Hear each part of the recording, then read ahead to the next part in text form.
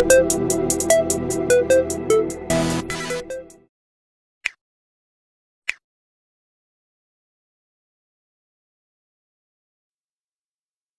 we get into the video, do not forget to like, comment and subscribe.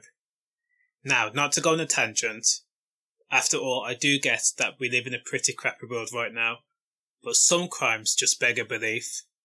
After all, how can someone stab another person you call your mate, your friend, your pal, over 100 times and then think a sorry-arsed apology is going to make everything forgiven, just because you pled guilty and saved the family the torment of having a trial? So Chef, 20-year-old Lewes Ashdown is facing life in prison after he admitted stabbing his pal more than 100 times in a frenzied attack. If this is how he treats his mates, then think of the atrocities what he would do to his enemies. So, according to reports, 20-year-old Lewes Ashdown and the victim, 18-year-old Marc Williams, were on a night out near Uckfield, East Sussex, on May 29th of this year. We understand that the victim Marc Williams made a phone call to his family to tell them he was on his way home at roughly 11:30 p.m. that evening, but he never returned home. Sadly, he was stabbed to death. The next day, both men were reported missing.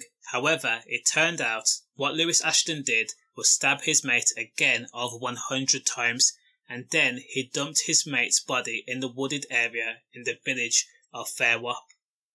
Sadly, the 18-year-old victim's body was discovered on June 1st. So it's no surprise that the police concluded Marc Williams died of multiple stab wounds. After all, he was treated like a pincushion. And today, Lewes Ashdown pleaded guilty at Lewes Crown Court to murder and possession of an offensive weapon, and has been remanded in custody for sentencing on September 24th. As for the reason or motive Lewes subjected his mate to such a twisted, cruel and horrendous death, that answer has not been given. After all, this guy is a psychotic maniac and a coward. It's been established the defence will say the murder was not pre-planned, but of course the intent had to be there. People don't just magically pull out a knife from thin air, nor do they stab someone 100 times, nor one time, without there being a clear reason, however stupid or unbelievable.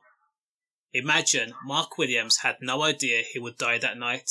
As far as he was concerned, he was on a night out with a person he classed as his friend, yet someone he trusted.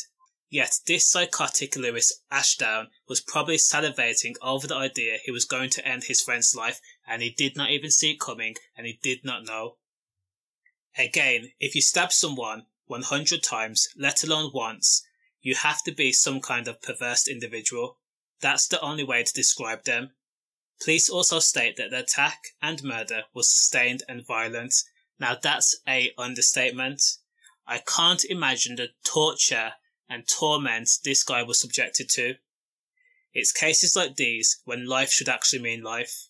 All I can say is condolences to Marc Williams' family. Again, stay safe.